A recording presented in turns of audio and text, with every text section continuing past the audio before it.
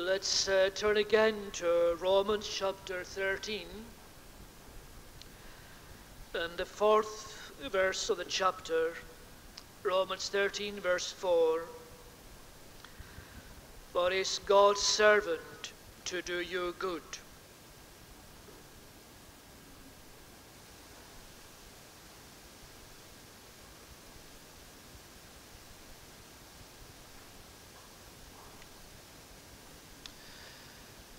Now, it's often said that the church should take nothing to do with politics, that whole sphere is worldly, that whole sphere is one best left to the men of this world itself, and that Christians individually, the church collectively, ought to stand back from embroilment in this particular sphere.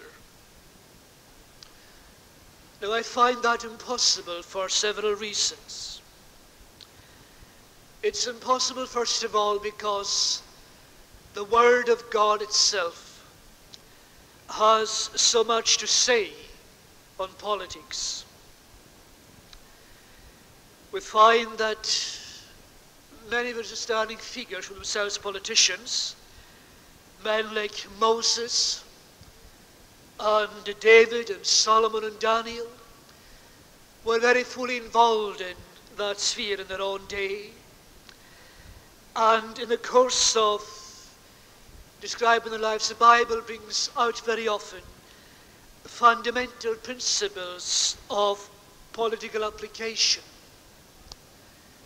And the Bible also, as in this passage before us, looks those issues squarely in the face.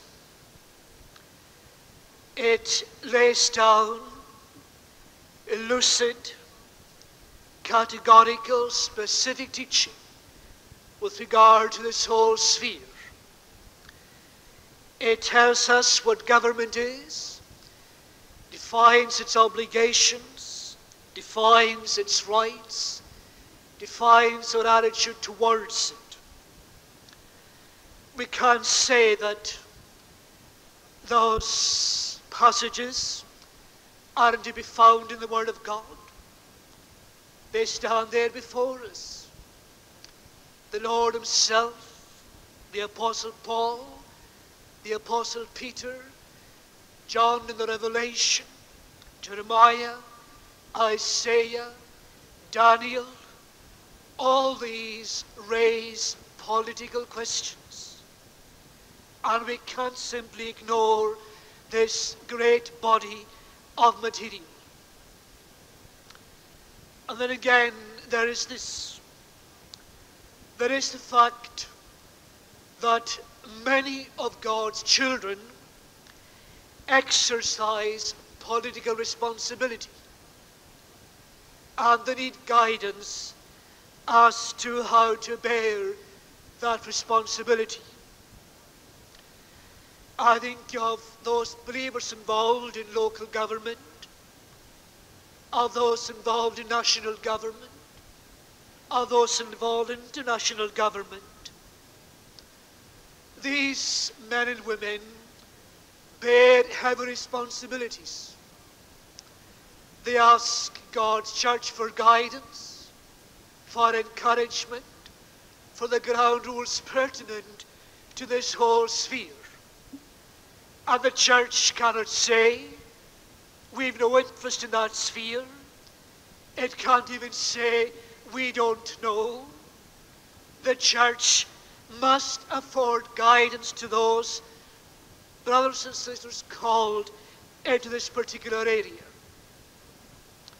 But of course, also in a democracy, all of us have political power. All of us are enfranchised. All of us have access to the political process. All of us can influence public opinion. All of us have some say in the government of our own nation.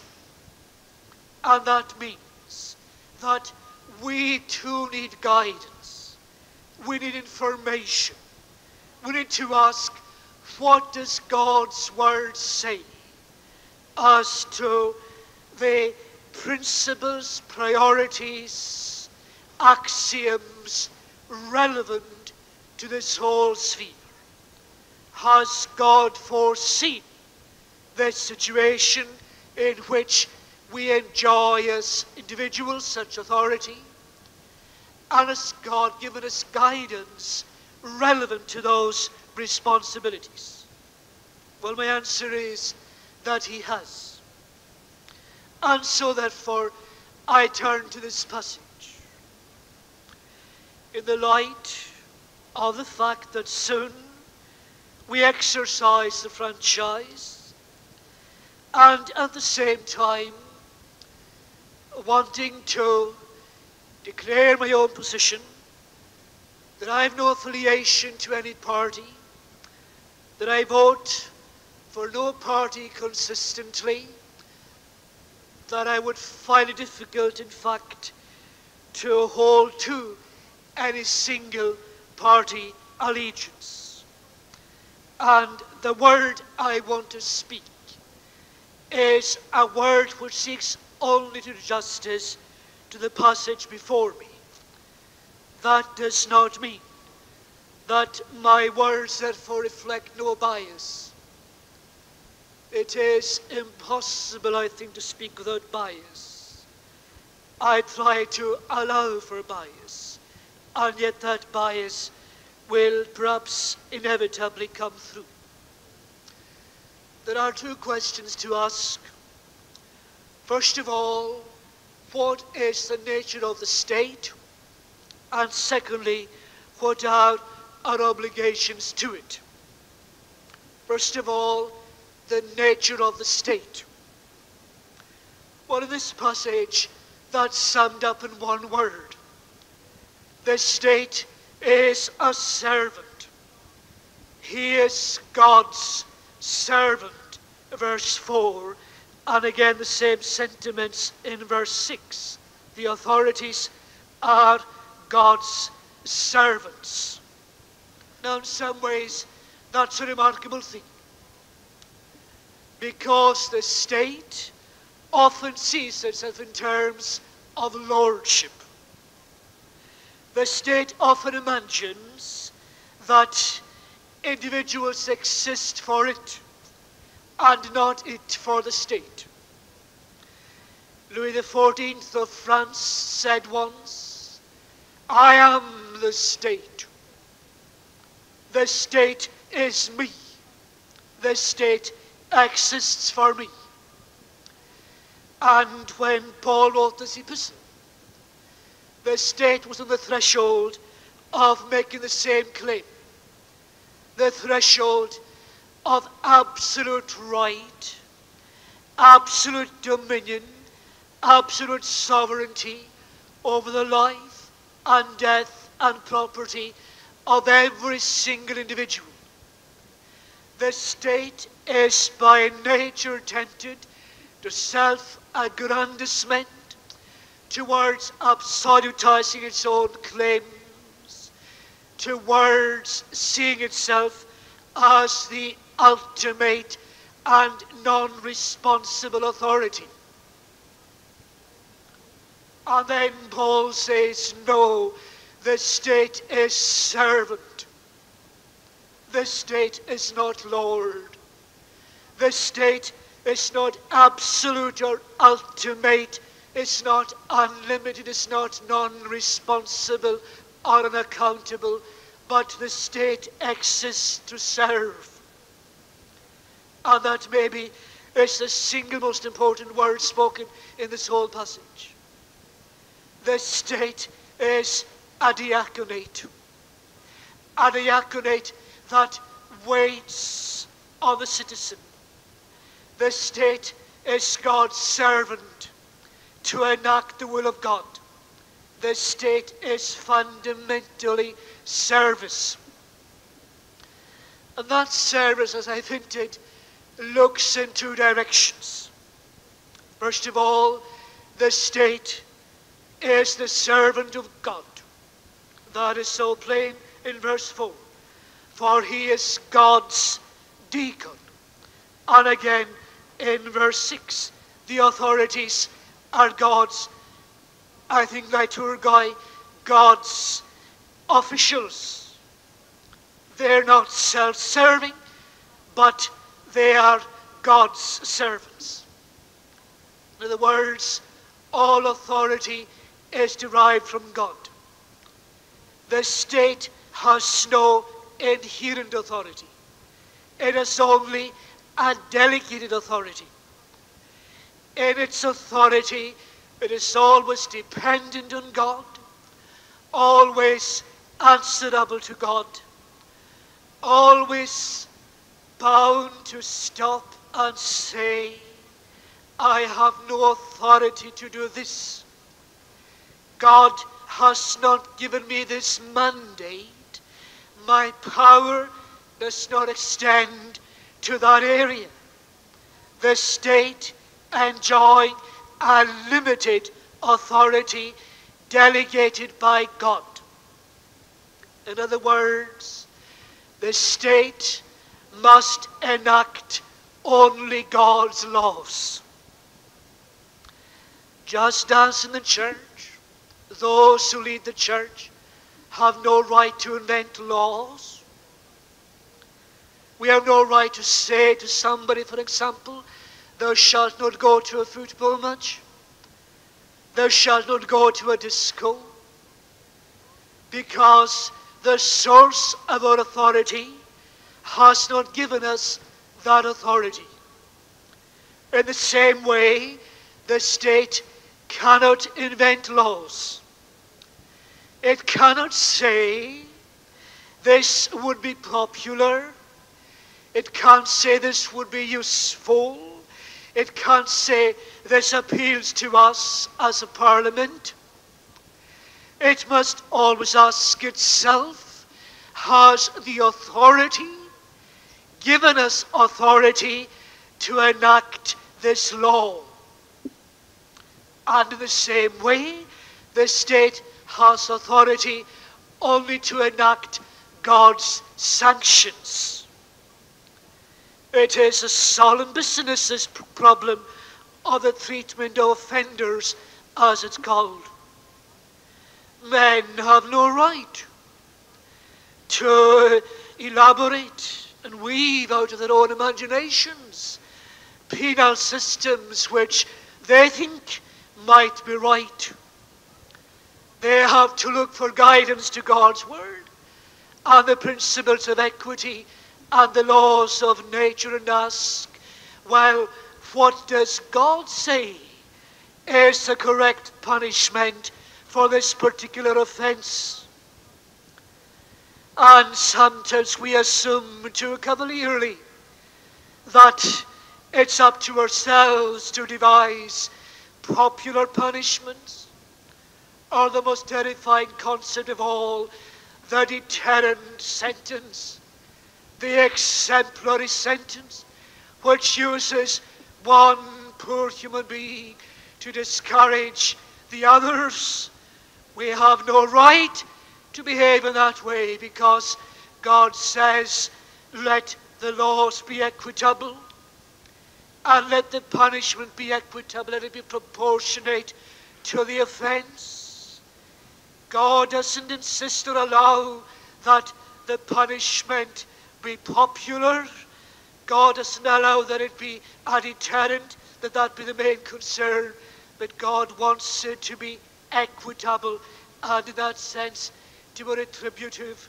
So he is God's servant, this power, to enact God's laws, to enact God's sanctions, and also, of course, to raise God's taxes. You have there, you see, in verse 6. This is why you pay taxes, for the authorities of God's servants to give their full time to governing. God is his own servants who raise revenue for the purposes of divinely ordained government. Now they raise revenue, of course, again, in accordance with God's own rules, God's laws of equity, and for purposes that God himself sanctions. The state has no right to raise penal levels of taxation or to deploy the revenue for the purposes of its own self-aggrandizement, or for the self-indulgence of the rulers, or for the protection of power blocks within society, but it raises revenue as the servant of God. At all those points, this is so hugely important.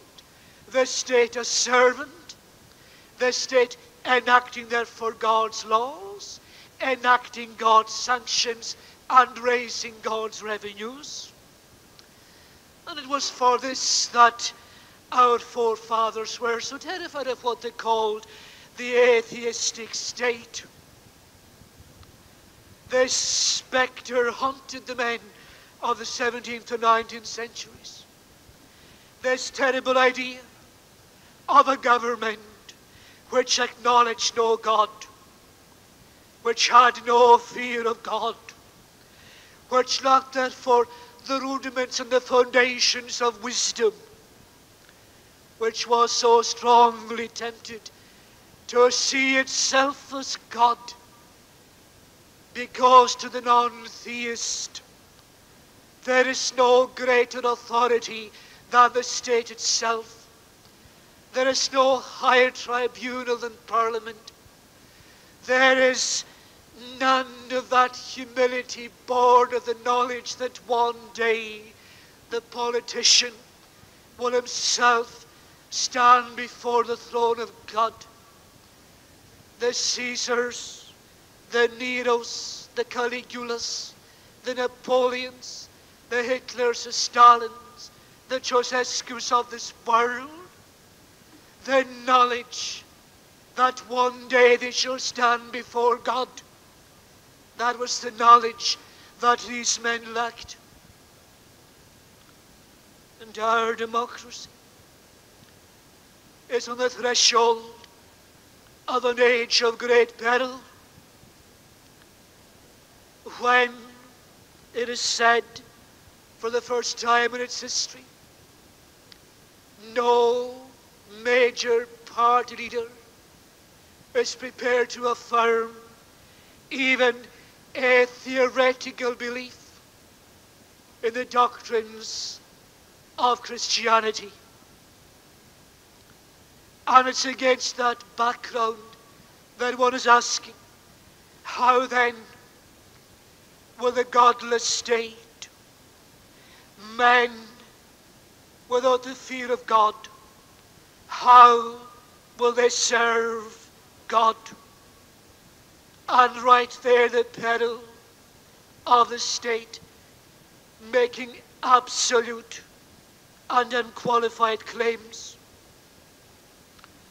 But then too, the state is a servant of man.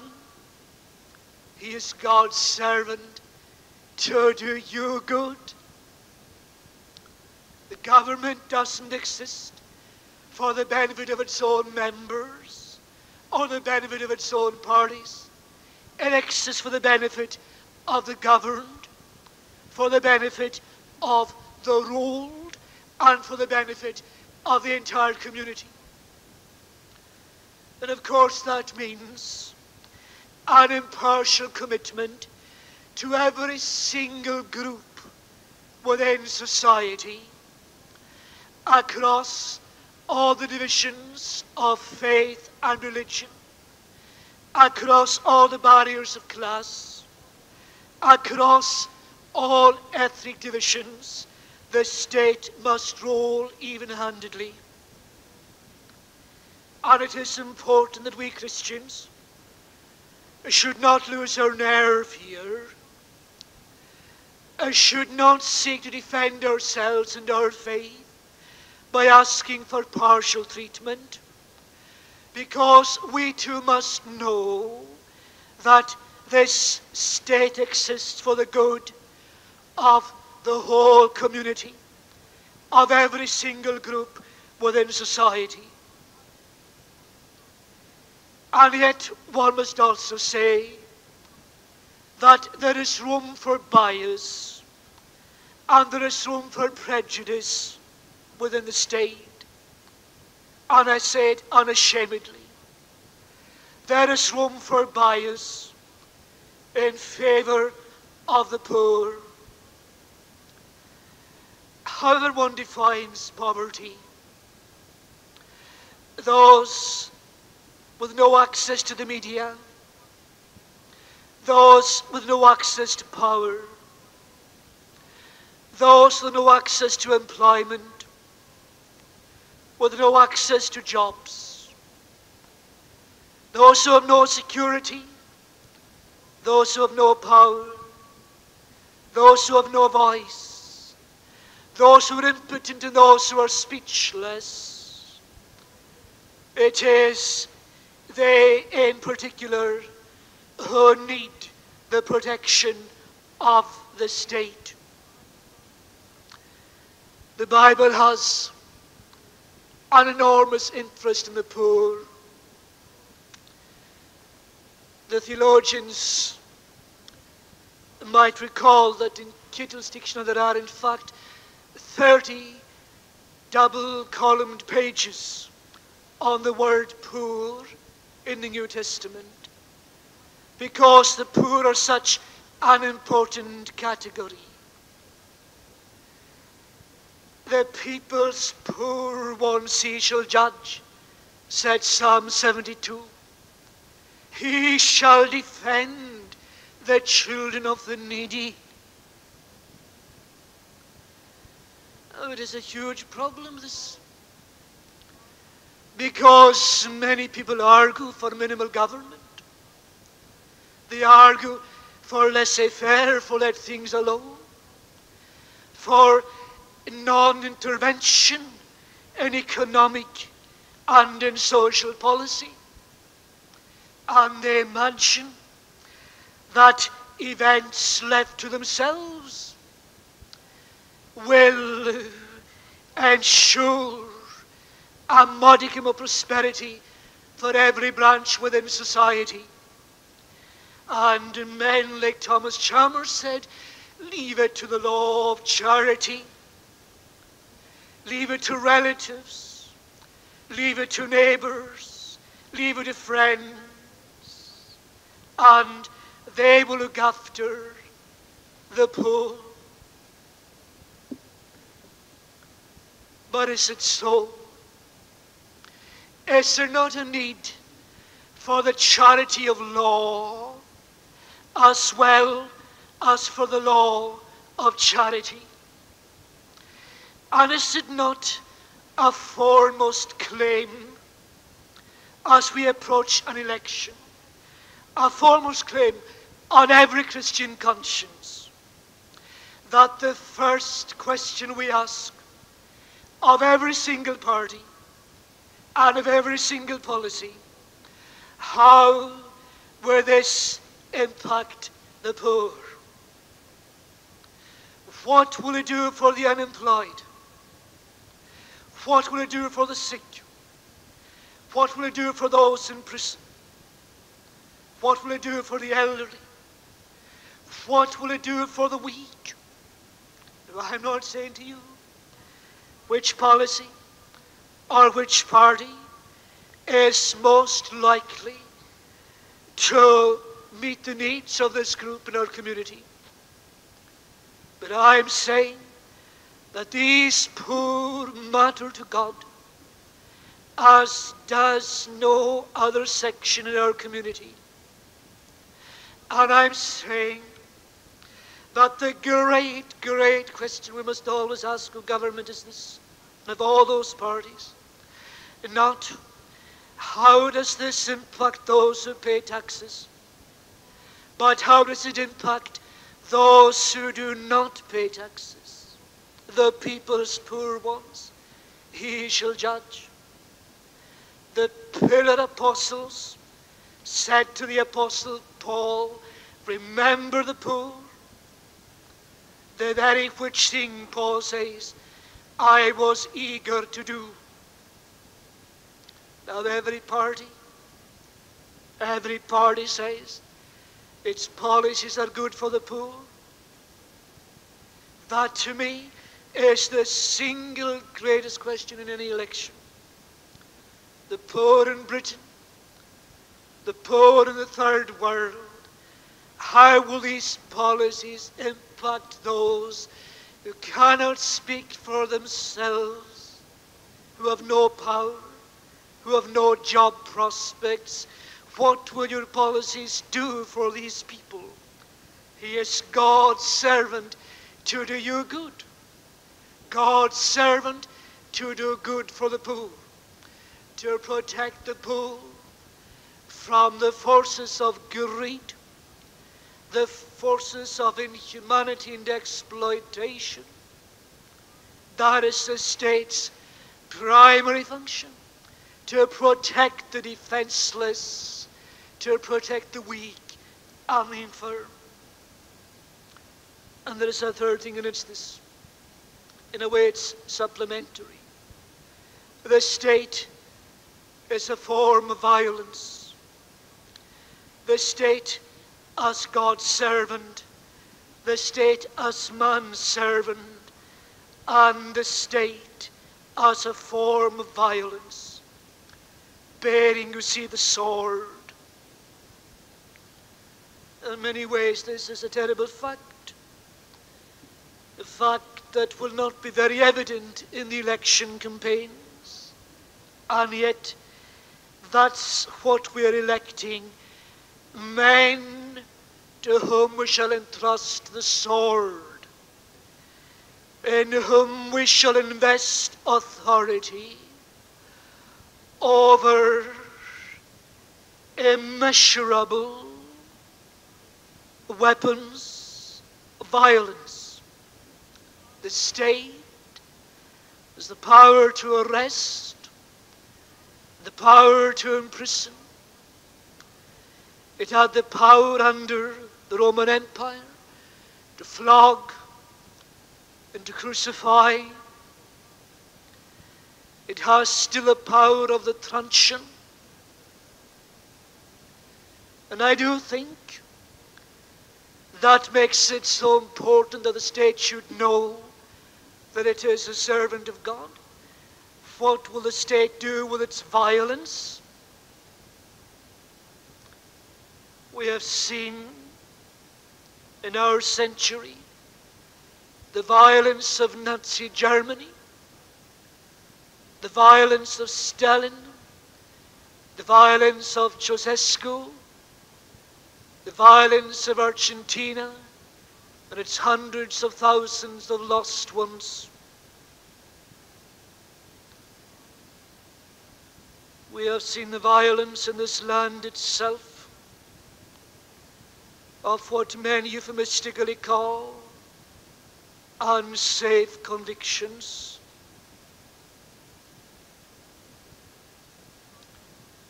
We must exercise the utmost vigilance.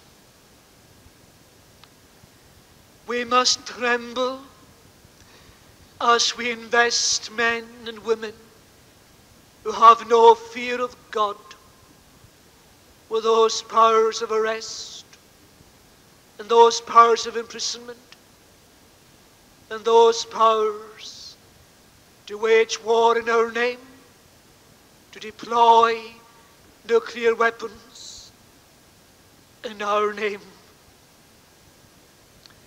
That will be the great hidden fact and undisclosed fact and unmentioned fact in the whole of the campaign.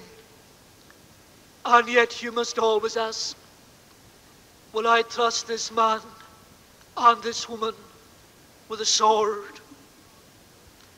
The state as God's servant, the state as man's servant, the state as a form of violence. And what then are our obligations to the state?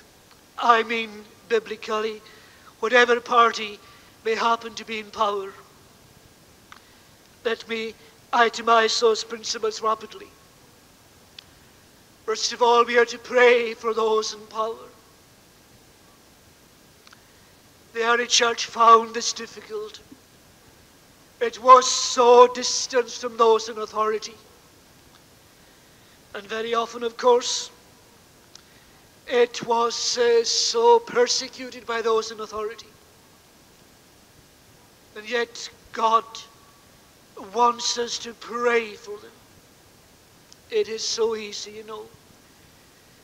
In the idiom of political debate and discussion in our own civilization, it's simply to lampoon them, to ridicule, pour scorn on them. But they do bear horrendous burdens, and they face many insoluble problems. The physical demands, the emotional demands, the constant burdens of office, the unrelenting barrage of criticism, the prevailing sense of insecurity, the knowledge that democracy is an ungrateful employer. Those factors are always there. And we do need to ask God so to uphold them, and so to bless them, and so to guide them, that indeed they transcend themselves, and to pray that God would grant them a wisdom far above what is natural, that they may know the way through the appalling morass of problems which tonight confront our own civilization. It is God's specific directive. Pray for all who are in authority. And then again, God wants us to submit to them. Of course, that submission is not unqualified. The state, as we saw, is itself to subordinate itself to the interests of those whom it serves. The state, too, puts the good of the individual before its own good, before the good of the government. In that way, the state submits. And of course, there are situations when the government commands what God forbids, and forbids what God commands. Do you know that in the city of Glasgow, it is illegal to preach the gospel in the open air? That act is one which the whole Church of God ought to disregard. It is a contravention of God's own law. The state has no right to forbid what God commands. And when the state does it, then the believer is not bound by any such law. I will not do what God forbids, and I shall not refrain from doing what God commands. But when the state's directives are biblical, when the state's directives are in accordance with God's laws, are motivated by concern for the community, are not ultra vires, are not in contravention of equity of the laws of nature, then I am bound to obey. I am bound to obey, even when I think the law may be wrong, may be inexpedient, may be impolitic, may be nonsensical. It may be bad law, but I am still bound to obey because the power is ordained by God, just as within the church, if I may say so.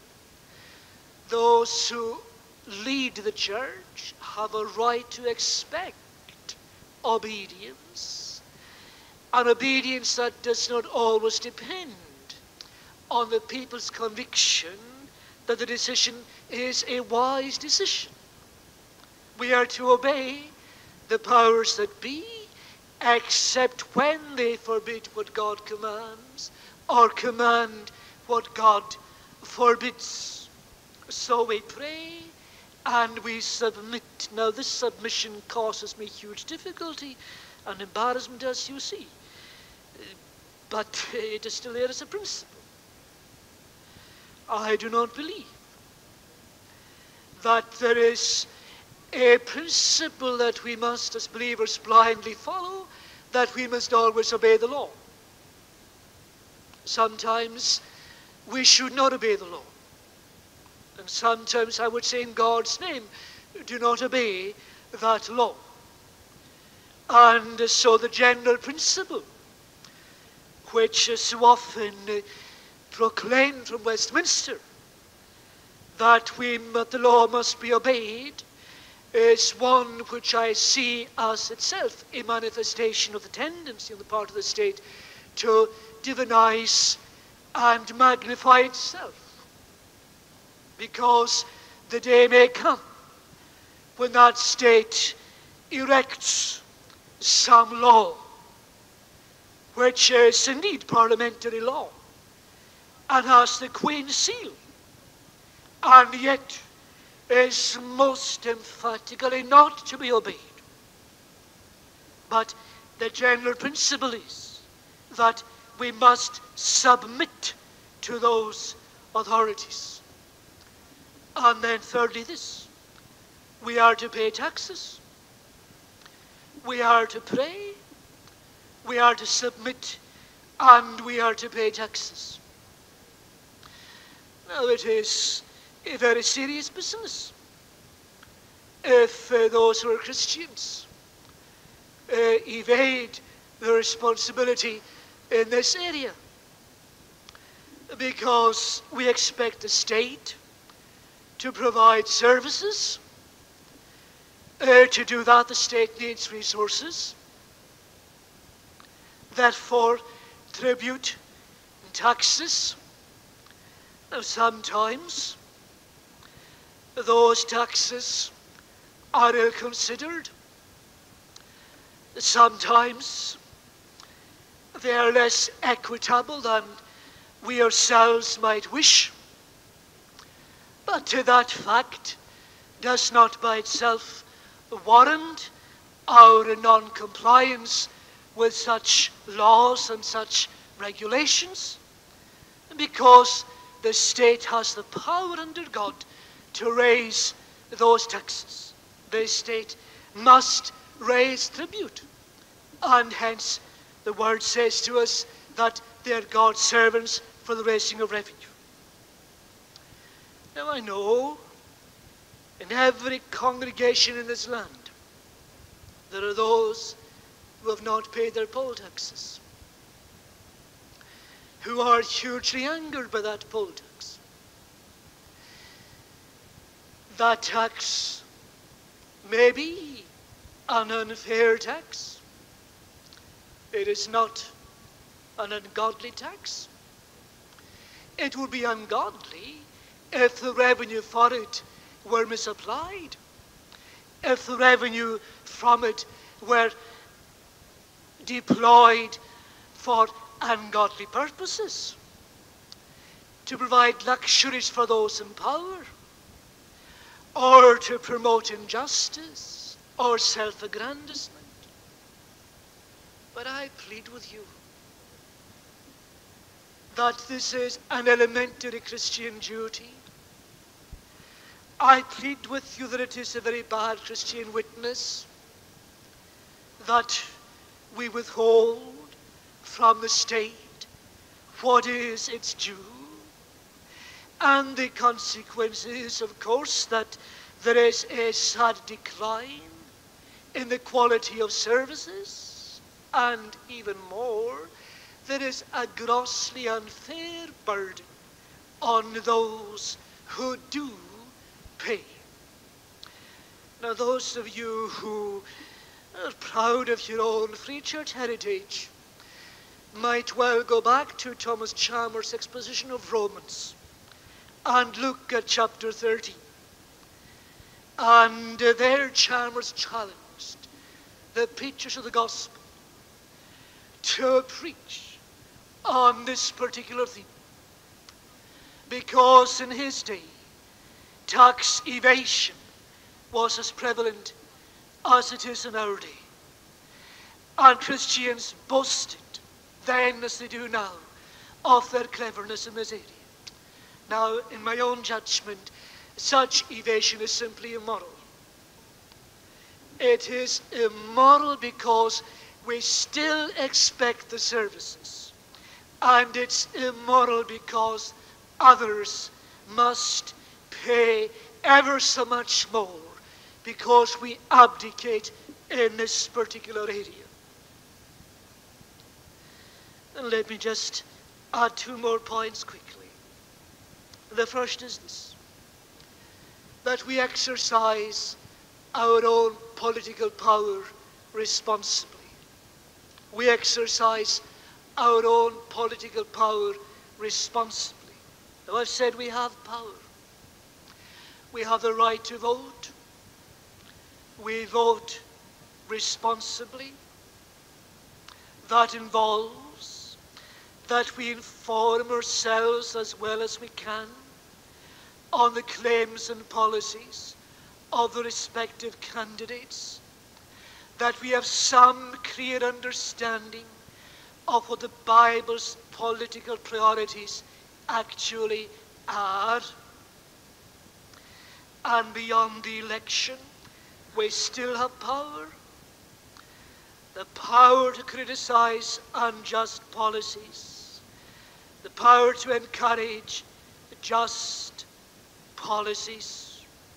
All these constitute power. There are far more evangelicals in Britain than there are Marxists. And yet for so long, I think it's less true now, but for so long, that Marxist voice had influence far beyond the voice of the Christians, because the Christians would not face the demands and the cost of meaningful and painful political involvement. You see, you cannot choose to have the power. God has given you the power. God has given you responsibility for this society. So I look at the Western Isles and their problems. Everyone, administrators, councillors, members of the community, all saying, they're to blame, they're to blame, they're to blame. If in this land of ours tonight we face a future in which revenue is raised by means of a lottery, if the exchequer itself is to be maintained on the basis of greed, the worship of chance, you ask me, who's to blame? You ask me, do I think they're to blame? They're to blame. Them out there, they're to blame. Do I think they're to blame? I think we're to blame. I think you're to blame. I think I'm to blame. Each one of us bears responsibility for the